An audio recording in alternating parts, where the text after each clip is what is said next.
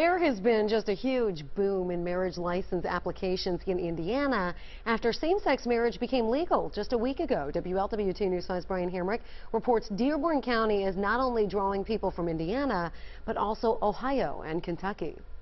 Well, here at the Dearborn County Courthouse, the increase is dramatic. A typical week sees about a half dozen marriage license applications. This week, it's been more like 5 times that, and the vast majority are same-sex.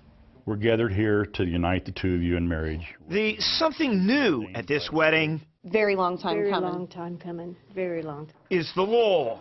Lorene? Yes, Do you take Christina to love, comfort, and cherish from this day forth? I do. Christina and Lori Crocker are doing what was illegal here just a week ago. So we wanted to get it done as quickly as possible before anything bad happened. They changed their mind again. Yes.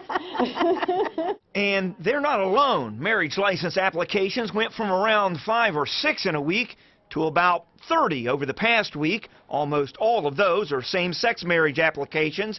It started just after word came October 7th, about 11 a.m. Within the next hour, a couple came in, and they were issued a license before noon. Many have come from Ohio and Kentucky as well as Indiana. Lawrenceburg City Judge Chuck Evans has been performing the ceremonies.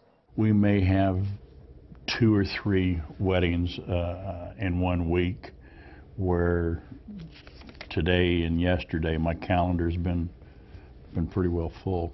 Today's the day. Including Christina and Lori, who welcomed the new law Let's pledge and the new yourself language to of each the other. ceremony.